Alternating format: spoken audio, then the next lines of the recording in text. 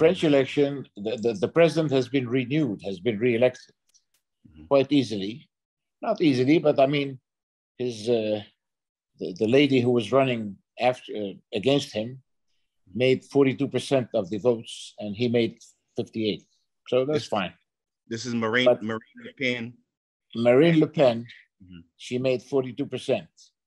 Now, at the elections of the congressman, let's say, the House is divided in three parts. The main part is the presidential people, the people who follow Macron, but they don't have a majority. And the two other parts, one is extreme left, and the other one is Marine Le Pen and what they call here the right. But I don't think it's extreme right, because they are trying to disqualify Marine Le Pen by saying, that she's a fascist and the Nazi and everything, which is ridiculous because, in fact, she's quite a normal politician, and her program is in my view, looks very much like a leftist program, like you would call it leftist or liberal or whatever in the States, She wants to lower the age of retirement. She wants to increase the salaries, things like that, which is, leftist ideas. She's not at all, but anyway, they try to disqualify her. But anyway, so this assembly, this parliament is not easy to handle because the president will have, each time he wants to have a vote on a text, on a law and everything, he will have to try and find allies, one way or the other. So they're going to give him some hard time. At the same time, the president doesn't really care because he's involved very much in European politics, and he is very much involved with the Ukraine situation. Now, this Ukraine situation is, of course, a matter of concern for all Europeans because we hadn't had war on European soil since 1940-45, Right. And we all, like idiots, thought that that it was over, that we would never have it again. Well, we do. We do now. There are two ways to look at it. There's one part of the people like Henry Kissinger who say, okay, let's not make a world war for Donbass. Let's just, give the Donbass, at least on a temporary basis, to the Russians, and let's make peace.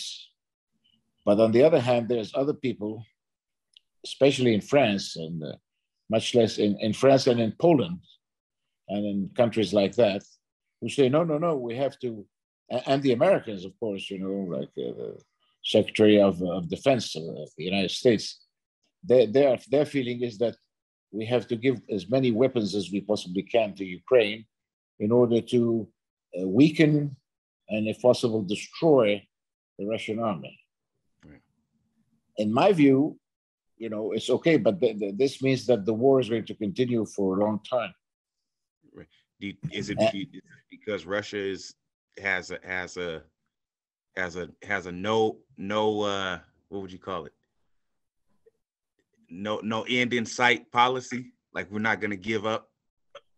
Well, you see, it's very difficult for someone like Putin to accept the fact that he says to these people, okay, I made a mistake. I'm very sorry. I have to apologize. Now I get the army back home and we leave Ukraine alone. Then he looks like an idiot. He'll be dismissed the next day. So in fact, he's taken into it. He can't back up. Mm-hmm. He can't, go backwards. It's a pride thing, huh? Not pride, but it's also political. He wants to stay in power, like everybody else. Right. Now, it's a tricky situation. It's a tricky situation. In my view, you see, if you go back to my theory, the mimetic theory, what is happening now is that this war has built two mimetic rivals, Zelensky and Putin. and none of them wants to let go. None of them wants to stoop. Right. See, they both want to, take advantage. Now, Zelensky has the full support of Europeans and especially of Americans. Right. But Putin has the full support of Chinese, Hindus, many African countries, Venezuela, Brazil, all sorts of countries that represent many, many people. Right. I mean, billions of people. Yeah. So, in my view, from the mimetic rivalry point of view, I would like to stop this rivalry situation and bring everything down and make some kind of a peace. Because you see, in my view, if they make a ceasefire on the frontier as it is now, like Putin has conquered the Donbass, okay, we make a ceasefire and we negotiate. We can negotiate 8 years, 10 years, 15 years. In 15 years' time, no matter what, Putin will be away, will be gone. He's over 70. So by that time, we can always make things better. But I don't think that it's worth for recuperating the Donbass to push the Russians to an atomic or nuclear war, because that's where we're going. Yeah. Now, from a cultural standpoint, though, some might say that the West is sort of given up on its traditions and its faith based, right? Like Christianity and stuff, and that Russia is trying to hold on to that and not let the sort of secular view of the world creep into Absolutely. Europe. I think that's another key issue. You see, Putin and the Russians still have or still want to preserve a certain view of the sacred, I would say. Things for them are sacred. Whereas in Europe, there is nothing sacred anymore.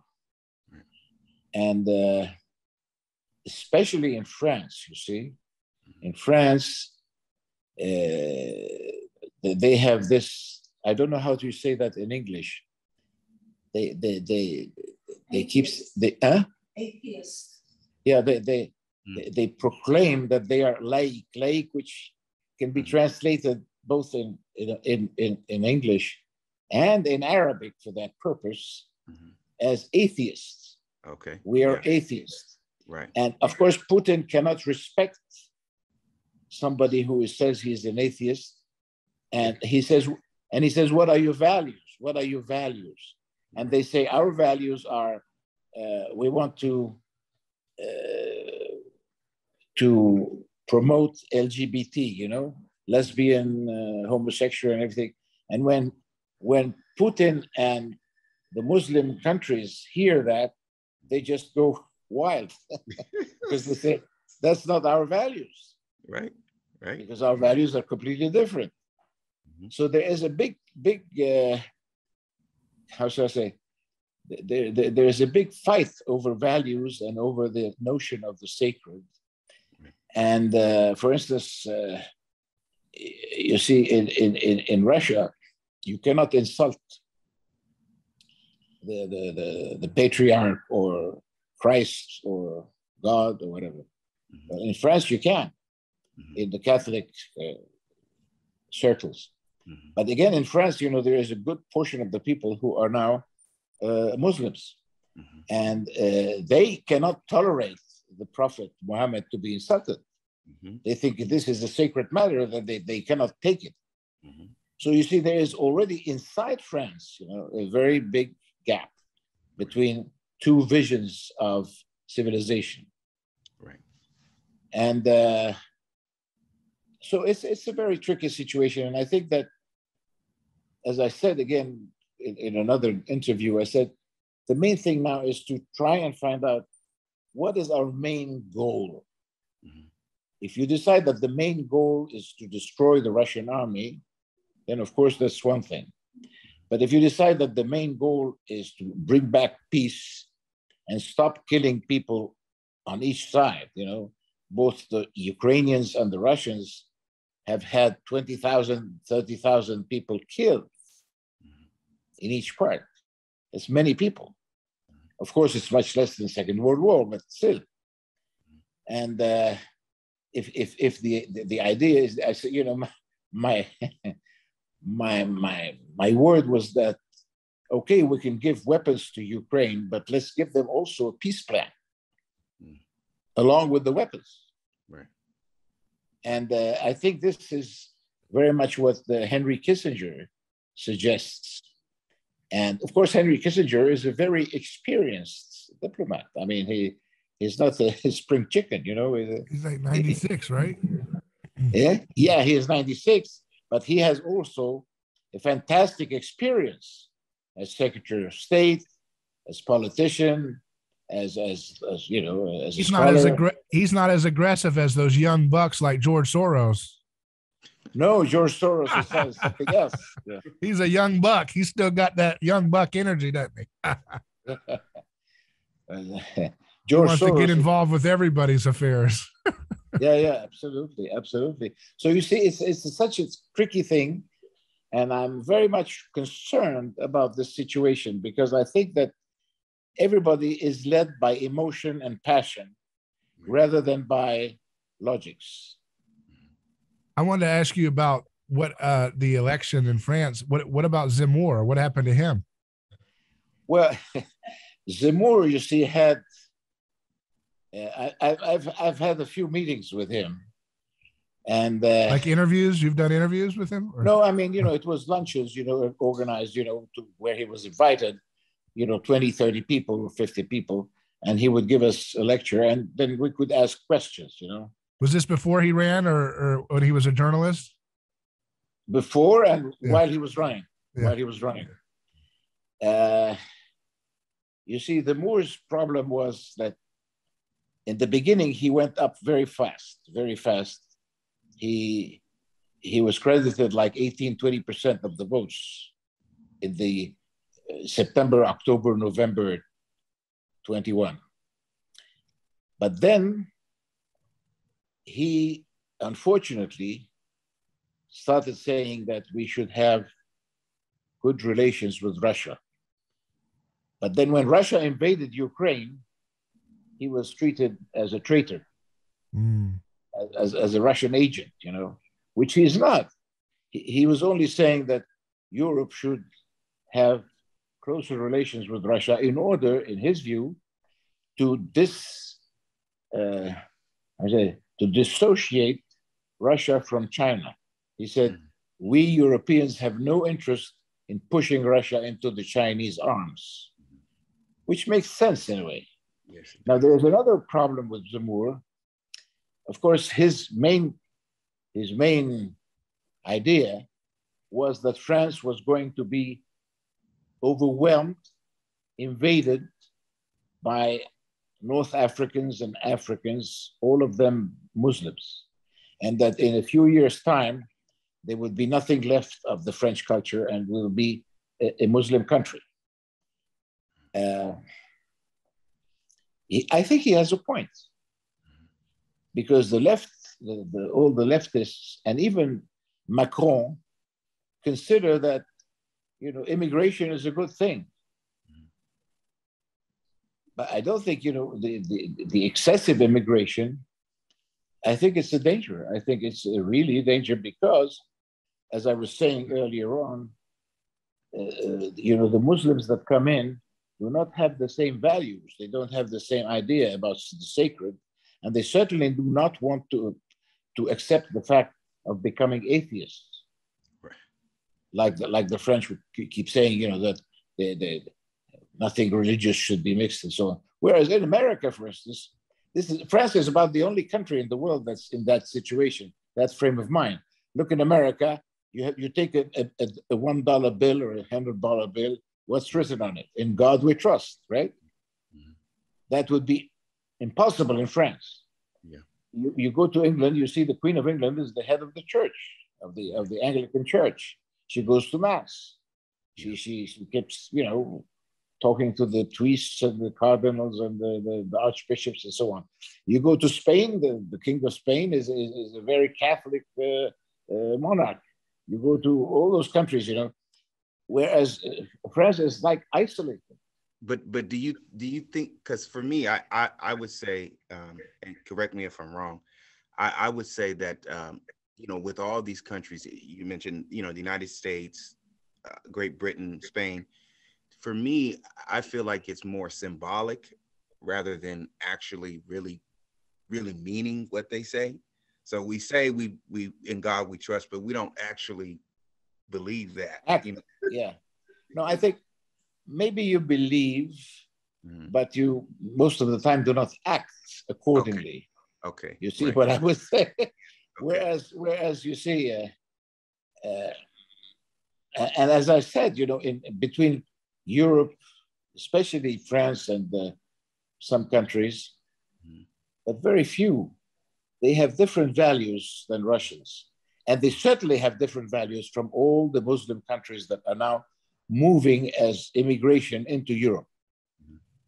And I think that if this continues on this path, Europe will be absolutely flooded with Africans and so on.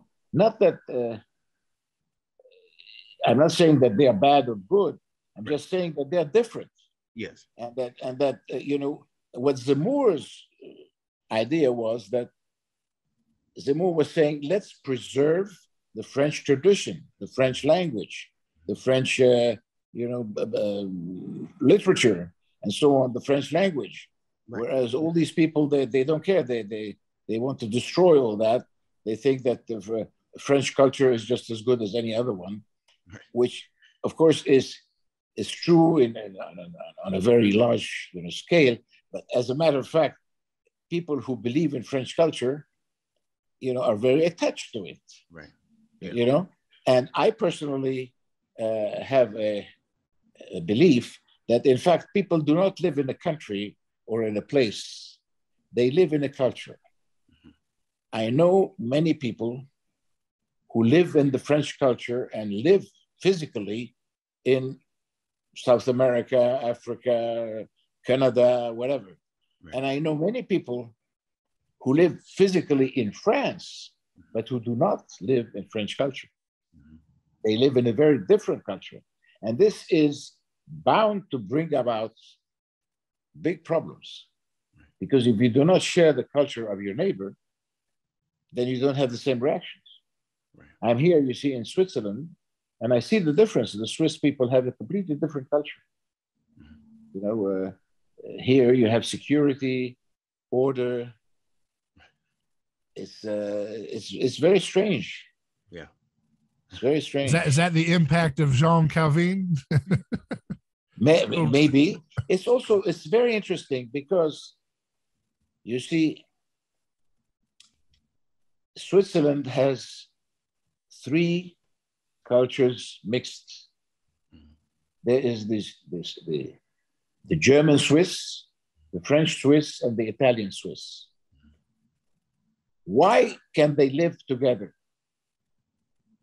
Because they have decided to share the same values, and none of them is fanatic. In other words, there's no fanaticism, either on the Catholics, the Italian Catholics, or the French Calvinists, or the German Lutherans, or whatever. They respect each other. Right. And they think, and also they are very, very consistent. In other words, for instance, in France, the tax laws change like every year. Right. In Switzerland, they haven't changed for the past 100 years. In Switzerland, once you stay here and you sign an agreement with the IRS, with the tax people, they would never change it. Mm-hmm. Whereas in France, you cannot do that because they will change it every year. They will increase it, of course, every year. Right. Right. So I think there's Switzerland is a very interesting country to look at, because then you see that you can actually make people live together if they decide to leave, to not to be too fanatics about their beliefs and so on, and to share what they have in common. I believe that Zemmour and Le Pen both got a younger vote, and Macron was more of an older demographic vote. So it's interesting that the youth of France are trending in the direction of what you're suggesting they share in those values, you know? Yeah. The young ones in France have no culture at all. They speak French very poorly, and they are encouraged to do that by the woke culture, you know? They want to change the language, you know, to make it both men and women, so on, so on, male and female, you know, and that makes the French language difficult to understand. You mean like the pronouns or whatever it is, like the L and E? Yeah. Okay. For instance, the prime minister now in France is a woman. Mm-hmm. Well, 50 years ago, if she was a woman, they would still say she is the prime minister. Now they say she is the prime ministeress or something like that. You know, so she is the, you know, they feminize the title. Okay, right. It's okay, but you know, it's gradually and also it dissociates the present situation from the French history, because France hasn't existed for 2 years or 500 years. It's been there for 2,000 years. And so they just erase everything. And now they start something new. They want to do something new. They want to, you know, forget about their traditions, their religions, their Christianity. Christianity, you cannot say, Christianity has been one of the main bases of the European culture, whether we like it or not. Christianity, not only Catholicism, but Lutheranism, Protestants, and so on, they have been actually structuring the European culture for thousands of years. So now, if you just want to dismiss all that, I think it's dangerous, because the people that come in as immigrants, they have a culture which is very different, and they are very attached to it. Yeah, that's like the Davos globalism is like a mimetic rival of Christianity, right? Competing. Exactly. What do you think about that Schwab guy? Those guys, what are they up to? The Klaus Schwab, the guy that runs the World Economic Forum. What are they the same worldview as Macron, or is that something different that's mutated out of that crowd, or what? He walks around. Klaus Schwab. Do you know that name? No, I don't. I'm not familiar with that. He's an older gentleman that runs the Davos crowd, the World Economic Forum group, and he dresses. Yes. He dresses like he's in Star Trek episodes. He's got this purple outfit on, and he looks. I'm like, what is this guy up to? Strange. Transhumanism. Well, I tell you, I think that many people who run the world actually now are completely crazy. You know, they have lost a certain sense of reality. And as I said earlier on, they are moved and they act only by emotions and feelings rather than by thinking and realizing and analyzing, being logic. In fact, they function with ideology rather than looking at reality. See, for instance, the French people now, one of the things they want is to have a universal revenue.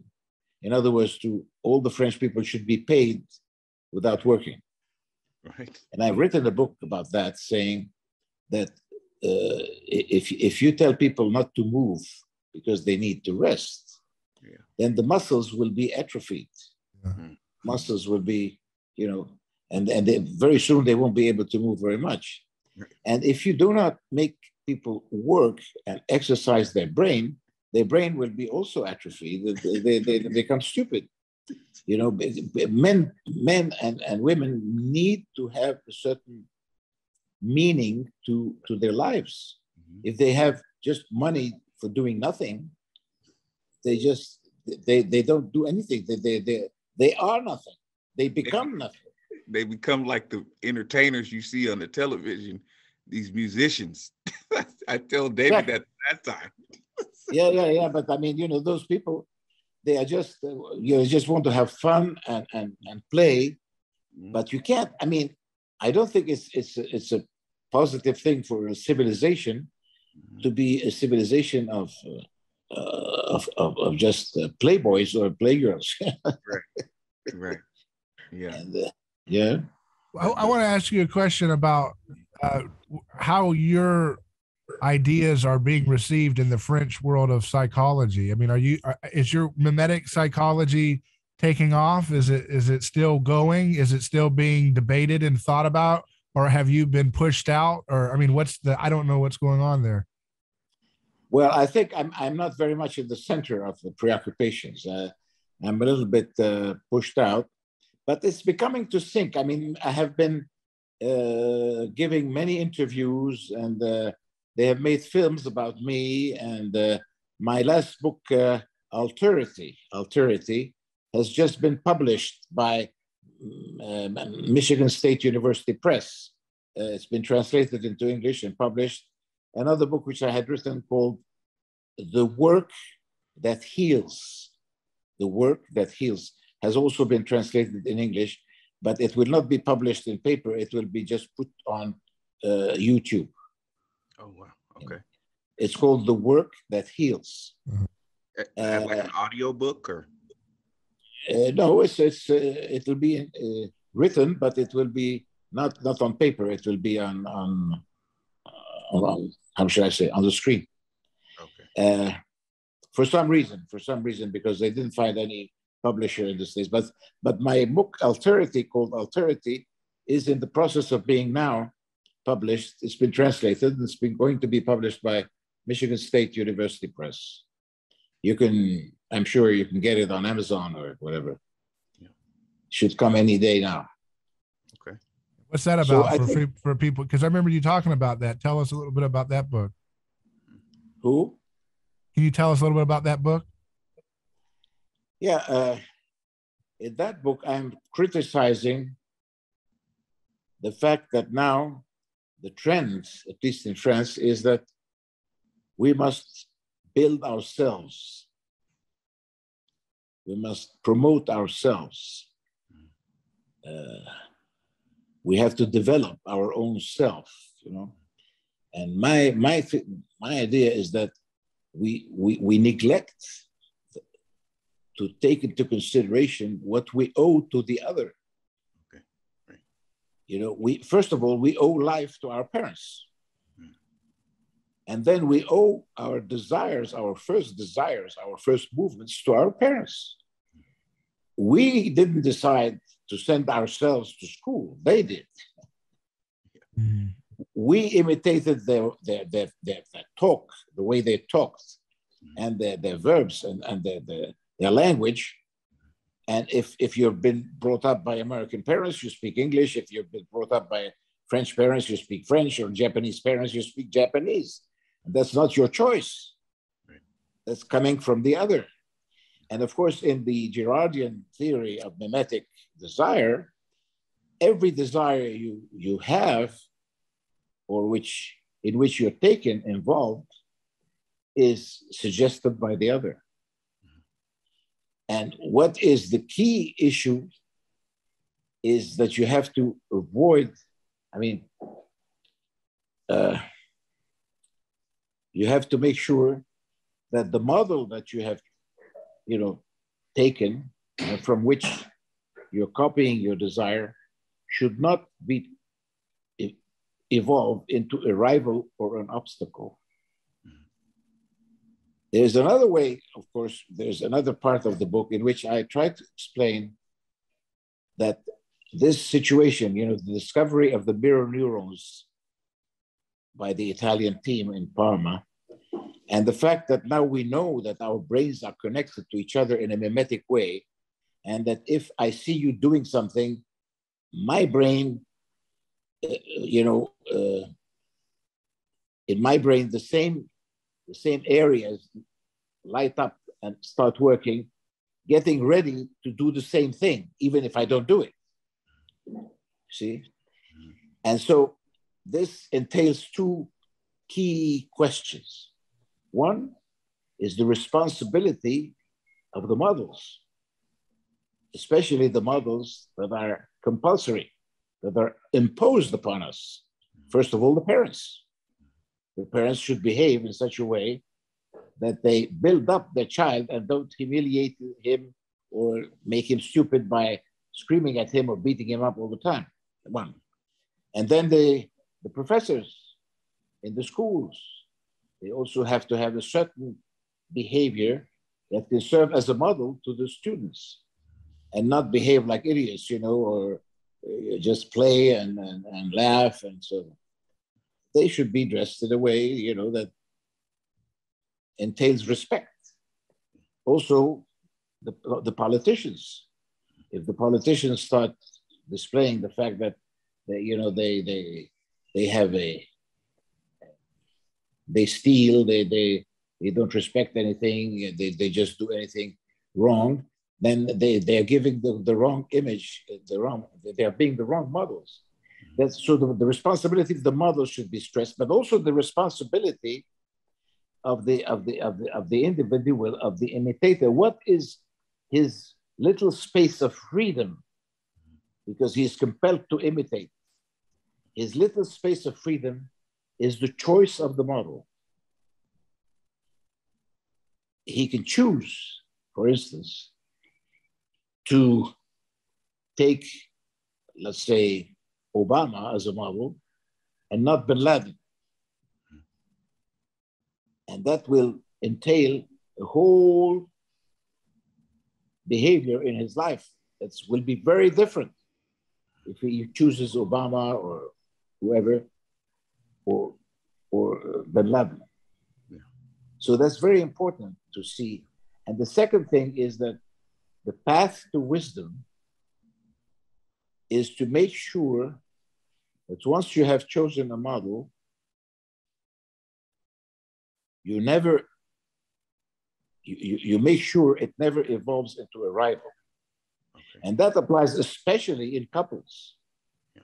Because in couples, it is absolutely bound to happen that over a period of, let's say, a day, there will be times when they will think of each other as great people, much in love, fantastic, and so on. We're absolutely so happy to be together. And other times, when they will be mad that, they will quarrel over something stupid, like I want to go to swim, and no, I want to go to the movies, things like that. And I think that the wisdom is to be completely aware of the fact that never to treat the rival as a devil, because he is going to change and he's going to be, a god. And when he is a god, not to treat him really as a god, because he is liable to change and become a devil. So everything should be relative. Everything right. should be tempered. Everything should be handled with care, wisdom, and nothing should be final. Nothing should be final. It's interesting that you made that point, because I was gonna I wanted to ask you about the breakdown of the family and fatherhood and marriage. We're seeing here, in the West, sort of trying to take away the emphasis of fatherhood and, role models for young men, and things of that nature. How can we sort of reintroduce that into our society? That being a father is a good thing, being a husband. Now, this is very much criticized and attacked, as you know. Mm-hmm. Now, the image of the father is very much criticized because they say that, in fact, it is the woman that is most important. I'm not denying that. And, so actually for the past, since the beginning of the world, the family has been built on the conjunction of a man and a woman who would produce children, the man having the role of being the protector, the provider, the role model in many aspects of life, and the woman being the caring, the love, the image of charity and love and respect and whatever. This is now in the process of being destroyed. And I'm not sure this is going to be positive. They think it's a major breakthrough in culture, to make men marry each other and women marry each other. I'm not very sure about that. Because, first of all, it is funny because, in my view, let me be a little bit vulgar, this theory fucks up psychoanalysis. Don't forget that, psychoanalysis, the Freudian theory, is entirely based on the Oedipus triangle, the father, the mother, and the child. And if you say that there's no more father, no more mother, everybody is the same, and it could be two fathers or two mothers or whatever, there's no more psychoanalysis possible. Right. So what are you left with is the only way now to build a new psychology that would be sound would be to adopt the mimetic psychology, because the mimetic psychology doesn't suppose, either man or woman. It's just right. Mimetic. Yeah. so in that respect, I could be rejoicing. Yeah, right. You were right.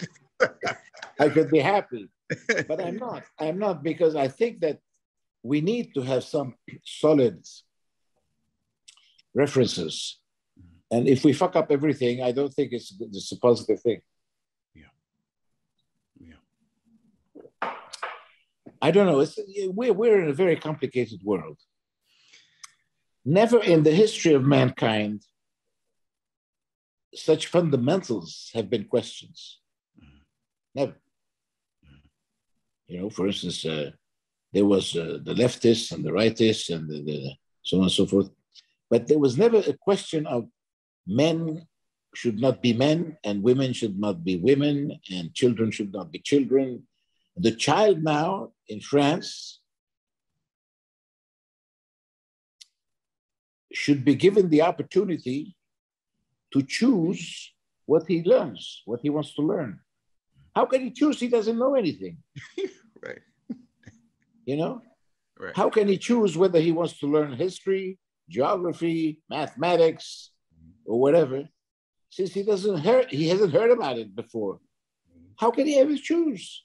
Right. You have to teach him something first, and then he may eventually, when he has completed his scholarly work, he can eventually think, I'm more attracted by mathematics or geometry or geography or politics or history or theology, but not before. The second thing is, in France, and this is, in my view, monstrous, they now give the opportunity to very, very young children to decide what sex they want to be. No, we got that here too. Yeah. So they take, for instance, a young boy, 5, 6 years old, because he wants to play, he puts a dress on, or he wants to play with a doll. And they put in his brain that he's fact inside himself, actually he is a woman. And that what it becomes terrible, and we have seen some cases here, they operate him. They remove his testicles and penis and everything, and they flood him with hormones to make him feminized. And then a boy recently has made an issue about that. You know, he has sued his family and the government because he said, you know, now that I'm 18, I feel I'm a man, and you've deprived me of all my manhood. I mean, you've made me a monster. And so one of the things that Zemmour was emphasizing during his campaign was this: that we should not interfere with the choice of the sex of a child before 18 years old. Once he's 18, if he feels that he is a woman, or if the woman feels she's a man, fine. Yeah. And you've seen this very funny story about this man becoming a woman and then taking part in a competition of swimming, you know, with women. And of course, he was beating everybody else because he was stronger. I wonder why. Yeah, and the women were protesting, saying, you know, this guy is not fair. Right. So we're running into ridiculous situations. Right. And that's not it's not very constructive for the civilization. I agree. Yeah. Well, my oh, go ahead, please. No, please. Okay. My last question will be, my last comment would be this.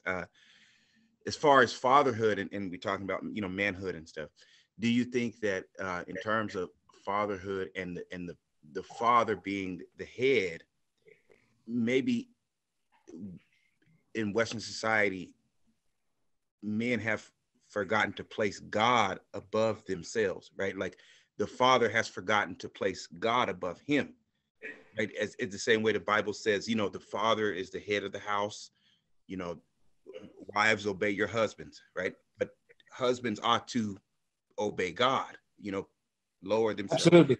I think this also was one of the things I said in my book, Authority, you know, that we have cut off transcendence. In other words, we think we can build ourselves.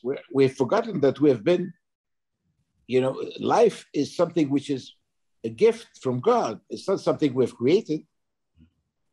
So there is God, He's created the parents, and the parents have created the child. And so all this has to be, you know, built gradually.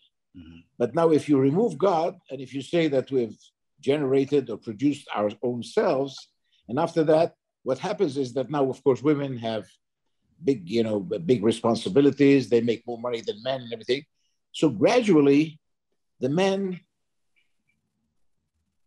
so many couples I see now, the man does the cooking and the cleaning and the thing, and the woman goes to work in the office, you know. And so, of course, the children get puzzled because they think, so it's a very strange thing. Yeah. You see that also in the States, right? Yeah. Oh, yes. Let me tell you a little funny story. I have a French friend who's the head of a big company. He went to Sweden to meet the head of the company that he was working with, and she happened to be a woman. And of course, he as an old Frenchman, with his traditions, he came and he tried to kiss the hand of the woman, and then when they walked out, he opened the door and, he said, please.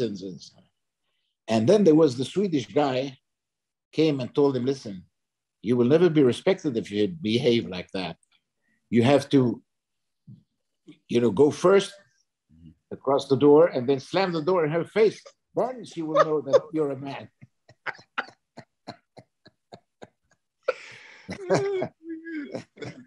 It's lots of funny things happen.